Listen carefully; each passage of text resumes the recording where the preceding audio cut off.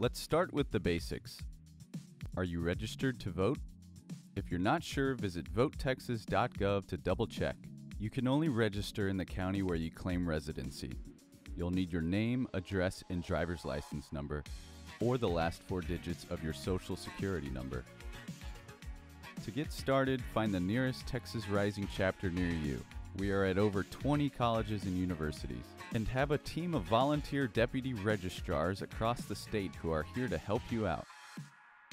Check out txrising.org/chapters to see a full list of our chapters and find out where they are registering voters near you.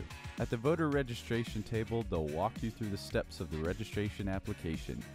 After you sign and date the application, a Texas Rising VDR will hand you your proof of registration. The VDR will turn in your form to the county voter registrar, and in less than 30 days, you'll receive your voter certificate in the mail. And that's it. You're one step closer towards shaping our collective future. But what if you don't live near a Texas Rising chapter?